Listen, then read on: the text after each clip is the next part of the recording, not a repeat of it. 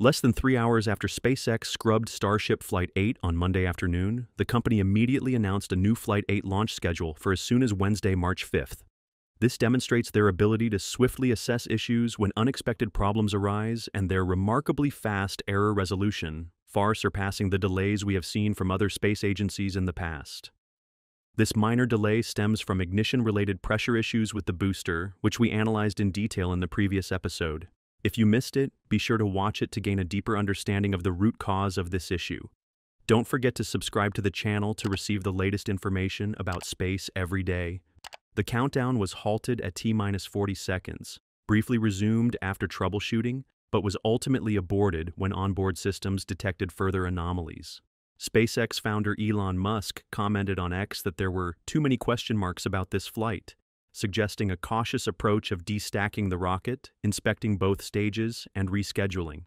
This decision underscores the company's focus on reliability, especially after Flight 7's upper stage failure prompted hardware changes like improved fuel feedlines, adjusted propellant temperatures, and a new thrust target. SpaceX has rescheduled the launch for no earlier than 5:30 p.m. Central Time from its Starbase facility near Boca Chica Beach in South Texas.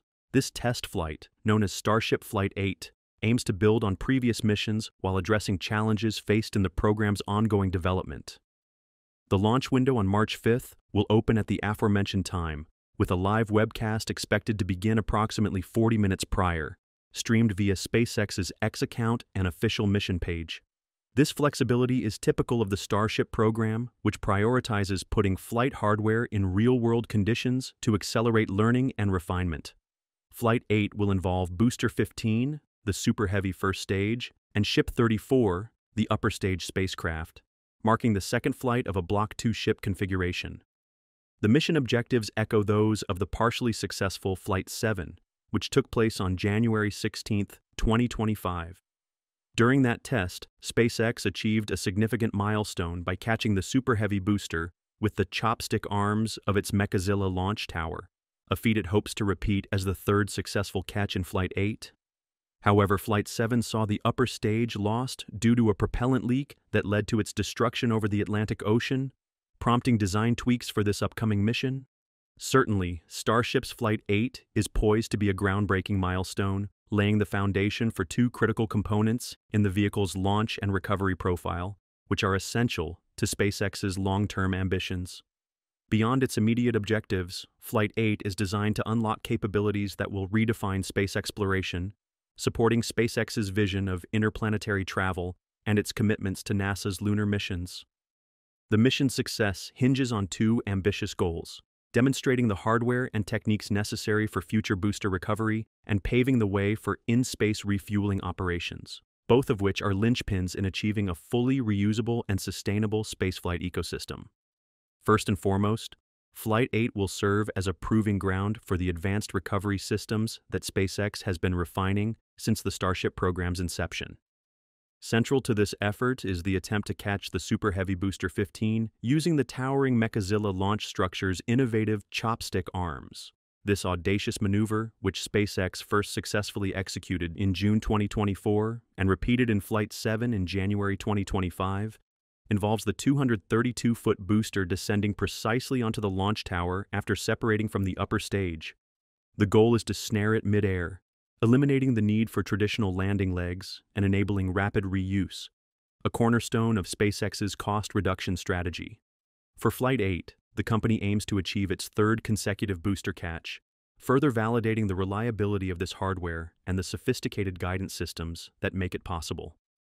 Success here would solidify Mechazilla's role as the backbone of future recovery operations, potentially allowing SpaceX to refurbish and relaunch boosters within hours rather than weeks or months, a transformative leap in launch cadence.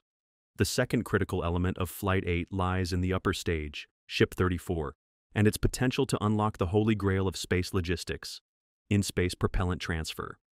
A successful test of this Block 2 configured spacecraft would set the stage for a future demonstration of refueling in orbit, a capability SpaceX has identified as indispensable for its Mars colonization plans and NASA's Artemis program.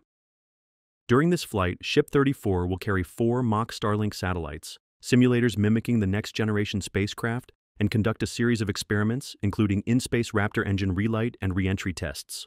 While Flight 8 itself won't perform a refueling operation, a stable upper stage performance would provide SpaceX with the confidence and data needed to attempt such a maneuver in a subsequent mission, possibly as early as Flight 9 or 10. The ultimate aim is to establish an orbital propellant depot, where one Starship could transfer liquid methane and oxygen to another, enabling extended missions beyond low Earth orbit.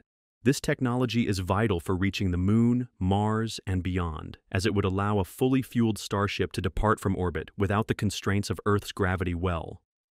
These twin objectives, booster recovery and upper stage reliability, carry immense weight for SpaceX's broader roadmap. The Mechazilla catch is more than a technical stunt. It's a proof of concept for a reusable launch system that could slash the cost of access to space by orders of magnitude. Meanwhile, in-space refueling would transform Starship from a powerful rocket into a versatile spacecraft capable of sustained operations in the cosmos. Together, they address the dual challenges of affordability and endurance, which have long been barriers to humanity's expansion into the solar system.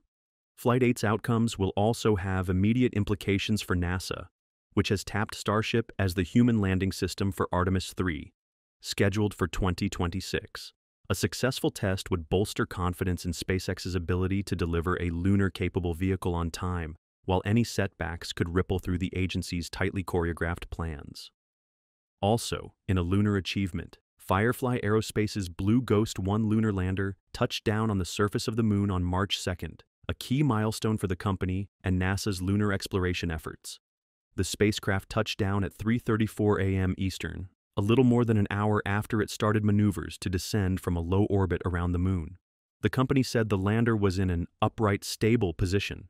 "We have confirmation Blue Ghost stuck the landing," the company announced on social media just after touchdown. "This small step on the Moon represents a giant leap in commercial exploration. Congratulations to the entire Firefly team, our mission partners, and our NASA customers for this incredible feat that paves the way for future missions to the Moon and Mars."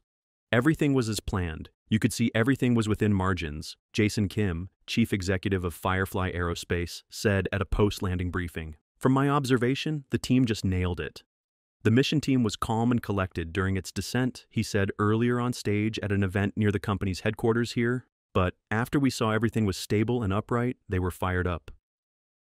It really did go according to plan. Ray Allensworth, spacecraft program director at Firefly, said at the briefing, not requiring mission controllers to implement any contingency plans. She said the landing was within a 100-meter ellipse designated for the mission, but did not immediately have more details on the accuracy of the landing. The planned landing site was near Mons Latreille, a volcanic feature in Mare Crisium, a basin in the northeastern quadrant of the near side of the Moon. The site was selected to avoid magnetic anomalies that could disrupt the operations of some instruments. The landing location also has few rocks, on or below the surface, that could prevent one instrument, a heat probe, from drilling up to 3 meters below the surface. Firefly said it was the first commercial company in history to achieve a fully successful moon landing.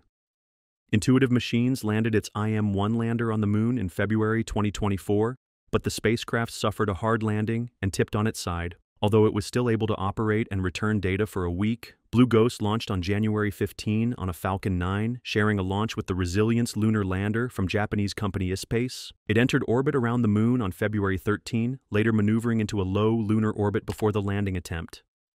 Blue Ghost carries 10 payloads for NASA's Commercial Lunar Payload Services (CLPS) program under a $101.5 million contract. Among them are instruments to measure subsurface heat flow, the structure and composition of the Moon's interior, and the interaction of the solar wind with the Earth's magnetic field. Other payloads will study how the lunar regolith interacts with the materials and test a radiation-tolerant computer and an electrodynamic dust shield. The lander is expected to operate through sunset at the site on March 16th. Allensworth said in an interview after landing that controllers were working to commission the 9 powered payloads. The 10th, a laser retroreflector, is passive, while deploying an X-band antenna that will allow for higher data rates. "We really want to get those payloads going as soon as possible. That's why we landed at lunar sunrise, so we would have the full lunar day." She said she expected the first few days of the mission to be very busy as the payloads start collecting data. As the landing site approaches noon, the tempo will slow down. Then the lander gets to a temperature range that some of the payloads won't operate. so it'll kind of quiet down a little bit in the middle. Operations will pick up again close to sunset, along with bonus operations such as images of a lunar eclipse on March 14th. Those operations will continue through several hours after sunset, with the lander operating on batteries to collect data such as any levitation of lunar dust believed to occur at sunset. We gave Firefly the challenge of working with us to put together the ops plan to run, over the 14 days, these 10 different experiments. Joel Kearns, NASA Deputy Association Administrator for Exploration in NASA's Science Mission Directorate, at the post-landing briefing. There's going to be science operations every day for the remainder of the mission. The successful landing was a milestone for the CLPS program, NASA's efforts to develop commercial capabilities that the agency could use to deliver science and technology payloads to the moon at lower costs than conventional government-led missions. NASA adopted what it called a shots-on-goal approach to CLPS, warning that not all the missions, particularly at the beginning of the program, would be successful. The first CLPS mission, Astrobotic's Peregrine lander, failed to reach the moon in January 2024 because of a propulsion failure, followed by the hard landing on IM-1. We asked these companies to do a really, really difficult thing, Kearns said at the briefing. He credited Firefly for being very rigorous technically in the design and operations of their lander. Firefly is a prime example of how NASA is leveraging the entrepreneurial spirit and innovation in the commercial space industry, said Vanessa Weich, acting associate administrator of NASA, at the briefing. The landing was also a milestone for Firefly Aerospace. The company started as a launch vehicle developer, but has since diversified into spacecraft and lunar landers. There are synergies among those product lines. If you think about the lunar lander, it's really just a spacecraft with legs, Kim said in an interview, adding that the company's expertise in engine development for launch vehicles translates to the thrusters needed for Blue Ghost. We're a perfect company to design very capable, high-performing lunar landers. Blue Ghost opens up opportunities elsewhere in the company, with Kim citing operations of the lander while in Earth's orbit and in transit to the moon. We just opened the whole company up to do things in LEO, MEO, GEO, cislunar, and the moon, he said. Furthermore, the lander is also scalable to go to Mars. Firefly Aerospace has 2 more lunar lander missions in development. The company won the 2023 CLPS Awards for Blue Ghost 2, a lunar lander mission to the far side of the moon that will also deliver ESA's Lunar Pathfinder mission to orbit around the moon.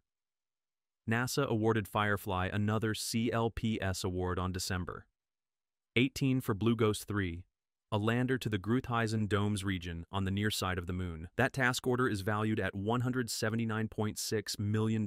That's all for today's episode. Thank you so much for watching, and see you next time.